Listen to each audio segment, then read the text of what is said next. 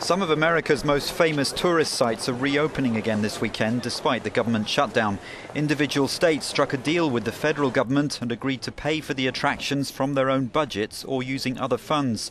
The Grand Canyon will open for 7 days at a cost of nearly €500,000. Private donations will go towards opening the Mount Rushmore monument honouring US presidents.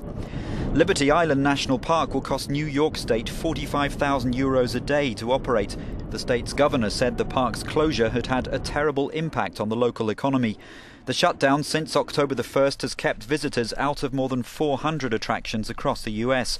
Despite more talks, Republican congressional leaders and Barack Obama have failed to break their fiscal deadlock. Republicans have refused to pass a new budget unless the president delays or stops funding healthcare reforms, something the White House has ruled out. The US also risks default if the debt limit is not raised by Thursday.